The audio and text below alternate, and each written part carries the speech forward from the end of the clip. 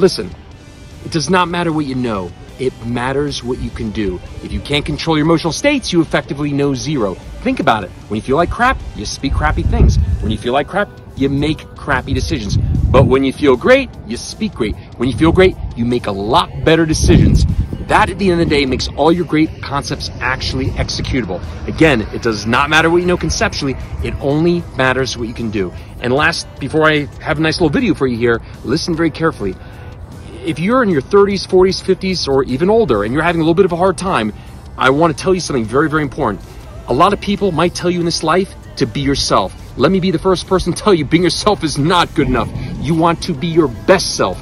But how would you be your best self without the very best tools? And how would you learn those very best tools without the very best people actually backing up your efforts? That doesn't even make sense. So in this life, if you want to have the best chance to shift the odds in your favor, get the very best people backing up your efforts. And it's not hard to know whether you're speaking to them. Anybody who really, truly, truly knows what they're doing would have no problem at all committing to a very specific graduation date. And that's exactly what I do. Again, Lance McKell, Refocus on Happiness. Hope you enjoyed the video. Speak to you soon. I saw you at an event. Just great vibe. Heard you answer other people's questions that they had, some similar to my own, some different, and I just really like the answers. I really like the energy, and I just felt like if I'm going to make a change, this is a person that's going to help me do it. So that's definitely your that's the truth. So your vibe, your energy, and then of course, I mean, I listened to what you had to say about the program and determined it was right for me. But before knowing what it was really all about, I just felt like this was the person in my life at this time that would help me with what I needed. Yeah. No, that's awesome, actually, because most people work with me just as far as they're concerned with a Facebook ad. so they, you and I met in person at an event, that I was part of, and we had an opportunity to meet like that. So you didn't get the experience of me as a Facebook ad. Correct. I had no idea of who you were. So I mean, I guess for me, it was a unique situation. It's a lot easier to, because I could have, if I had seen you on Facebook, I probably could have clicked past it, but. It's hard to advertise this kind of things, but it kind of just, the universe brought it to me. I knew I was looking for something. I didn't know what it was, and it turned out it was this. I didn't even know you had a program. I was just like, I would like to work with this guy. I didn't know if you were a counselor. I didn't know what you were, but I just saw you up on the little stage. I love it. The way you answered the questions, and I mean, there was a couple other people on the panel that I also thought were good, and then others that I was like, nah, I'm not so connected with them. And then so I was like, let me just talk to you afterwards, quick, get your LinkedIn, get a business card, whatever. And then I was like, I'm just gonna follow up with this. I just want to make a change, and if I had talked to you and then determined on that first call that it wasn't what I wanted, fine, but that wasn't the case at all. Basically the tool, the 30-minute tool that I'm going to teach you is going to do two things. One, it is going to give you a practical, tangible way to literally reconnect your brain, so your ability to get back to feeling better is going to be quicker than you ever imagined. And that's very practical because it's very common sensey. When you feel great, you do great. When you feel great, you speak differently to people. So one thing I tell people is the process that I teach will get to such a core that you'll communicate differently to people. So without going into specifics here, in what ways have you noticed that your communications to others has completely changed, not just from how you feel, but specifically the tool itself, getting to the essence? Because a lot of stuff out there, as you know, gives scripts. Oh, say this, say that, this is what you know. But what I gave you was a tool to literally get you to that essence, that core, so you're speaking from that core. So it's like the catalyst for, if you're in a certain situation, what to say. When I told you that you and I would do an aspect that would focus on communication specifically, how have you noticed in a practical, tangible, repeatable way your communications are different with people, whether it's with work or whatever? 100%. I'm listening more.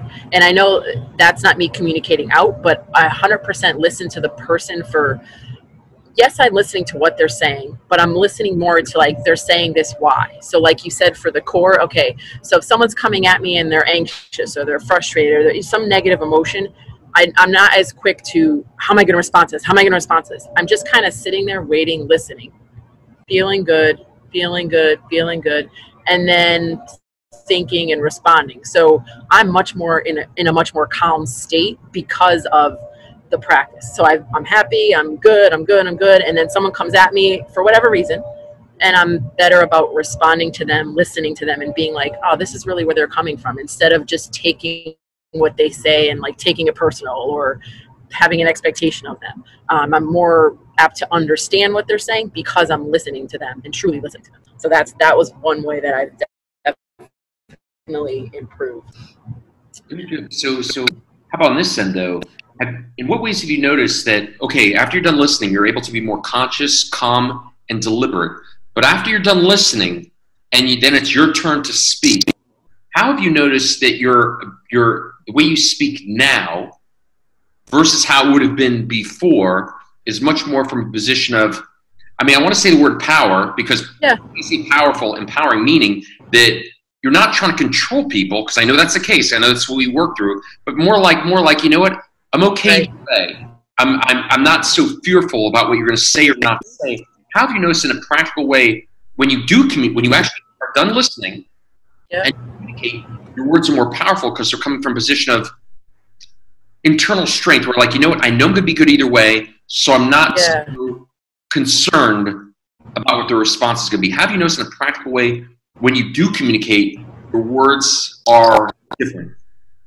I mean, I guess I start in a more positive manner when I do respond. So it's not like I'm going to say yes to everything, because there are things that people say that I either disagree with or I don't want. But I'm more apt to go, okay, well, I hear what you're saying, and then either give my opinion different, it could be different, or the same, but I'm more apt to say yes or begin with. And then the person feels, okay, I'm being heard, I'm being understood. And then either we could still disagree on whatever point it might be, but it's not an argument, it's just a discussion. So things don't tend to get as emotions don't tend to get as heightened, because I'm not responding and I'm not saying, well, no, but da-da-da-da-da. I'm just kind of saying, well, all right, I see your opinion, and in a more calm manner. And then it becomes, like I said, a discussion versus that for sure. Just because I'm in that happy, calm state to begin with. So my responses have been a lot more calm, and, they don't really, in the past, I might have set off the person even more. If they weren't necessarily coming from a great place, I might have made it worse. So it kind of, I either keep it even keel, or we kind of have a better discussion. And people have noticed me acting differently. Like people that I'm very close to will encourage me, like, hey, you're going to go for your run. You're going to go cause sometimes I do it on the trampoline. You're going to go on the trampoline. You're going to, and because they've seen me respond better and act better and be more conscious of my emotional state, they were encouraging me to do this. And other people I've even want to come with me. I mean, it's my own thing, so I don't bring them along, but they're like, what are you doing? Right. So I've gotten those kind of inquiries, and I'm like, well, you can't come. I can't look at you. I don't want I got to focus. But if you ever want to do something, go out and do a run. I didn't just kind of keep it general, but I'm just like, think of yourself in a positive way. Listen to music, and then I mean, I think in more tangible ways, I think, like, for example, in the past, I would be messaging with someone, and a message would come across that was almost like a hook to get me hooked in. They might not be intentionally doing that, but it's one of those that would push my buttons, or a statement they would say in the past would push my buttons. And then now it's like, I'm very aware of that, and I'll either ignore it, disappear. So the negative energy or the hook that would have gotten me hooked in and then push my buttons, and then it would become a back and forth kind of thing. I've been able to dissipate that energy because I'm in a really good state, and that transfers over into the way that I respond. And then the kind of what would have been some sort of friction between myself and the other person really doesn't exist. And the percentage of time that there is friction between me and my close people is much, much less than in the past. There's a lot of things that I guess would have reacted to in the past that I'm realizing now. I'm like, is that really important? And I always had it in my head that, you pick your battles, but I didn't realize how many battles I was battling that I really didn't need to, even though I thought I was conscious of it. I'm like, oh, I pick my battles. And then I go, wait a minute, wow, there's a lot more things that I really don't need to care about. it was always, well, he's got to fix this, he's got to fix that. Every time he would, say something to me that was not even bad, like just a little critique, or hey, maybe you should check your energy, whatever, I would always go, well, look at your energy. That was kind of like how my mindset was, or how, don't tell me to go to a counselor, we need to go, or you need to go. It was always like a blame thing. And part of that's denial, because you don't want to admit that you have faults and things like that. And part of that was like, I'm sure there's some truth to us both having issues. Obviously, you were people. So then once I started doing this, I go, okay, well, I'm admitting that I have some faults and I'm working on myself just like I was previously, but it's actually working. So it was, my husband wasn't there, nobody else in my life was there. And I was just I changed my mindset from the whole, like, well, you have a problem too, you this, you that, to just me. And the more I improve myself, the more I actually see him communicating even better. And he might not be aware that, he might even be communicating the same way or just showing up better.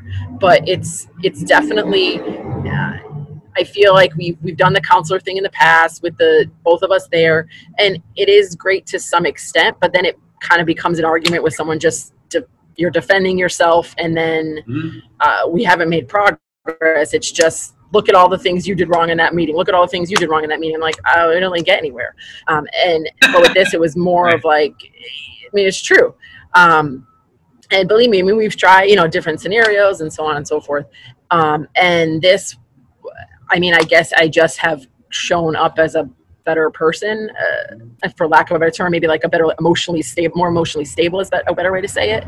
And being that I'm stable, it brings out the stability in him and my partner. And then from there, the communication tends to be more from a place of power versus us being in our insecure selves. Because when we show up insecure with each other, that's when we have problems. And the more, and I would be, I guess in the past, I might be more concerned about, like, I don't want to be too powerful, or I don't want to, or I would be powerful and we come across as aggressive, where now it's, I'm in my power, you're in your power. We're both standing in our power, but we're not being powerful against each other. We're just kind of communicating from a good place, a good emotional state, and a good, mental state. So yeah, I definitely was of the mindset before of like, well, it's you, or it's, we need to go, or all this. And this is kind of brought to light that, well, okay, I needed to adjust things. I wasn't that bad, but what I did need to adjust, I'm adjusting, and I will continue to do so. It's not just done at this point, but the more I continue this and I stay on this, this like higher level, I guess, then it just brings him, he just comes along with me because he's right next to me up on this higher level. So, it's not even that I led him there. It just kind of occurred. Because you're showing up better, the people in your life are going to show up better. It was like the missing piece, because I'm like, I have all this knowledge, I'm smart, but why am I not changing? Like, why do I still feel this way, or why am I still getting in that argument? And this is why. Like, I knew what I wanted to do. I knew I wanted to feel good, but I didn't know how to get there. And I would always try to control situations or people. I'm not a control freak like that, but I would try to, like, it would always be like, I have to be in this situation, I have to be with this person, it has to be this way, and and if it wasn't that way, then I wouldn't feel good.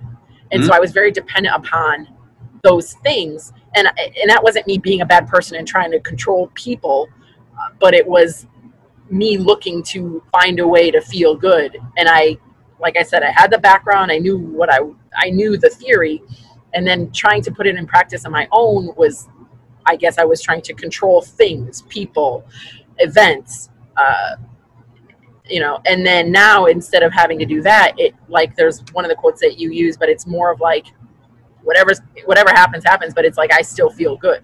So I guess there was the quote about oneness. You would probably know it better than I am, but now it's like outcomes. Exactly. So that was what I would do in the past, was try to control these outcomes. And sometimes I was successful, but ultimately, I was not, because it's not me that controls any of this. So that was the thing that I think one of the things that I think I really changed about the way I thought about it. Okay, well, let's let this happen, or let's let this event happen, however it's going to happen, and I'm going to have a good time whether it goes A, B, or C. Whatever happens is going to happen, but I'm going to feel good regardless of how the night plays out, or how the day plays out, or the event plays out. So that was definitely a big thing for me. I would recommend it to anybody, really. It's awesome. So, I mean, I like your intensity. I like your swearing. I like it gets fired up. I like that. So that's like, like the professional part and the emails and the connections, of course, all that was good. And then on top of it, just like the energy you brought to each session was sweet. It was sweet. It was awesome.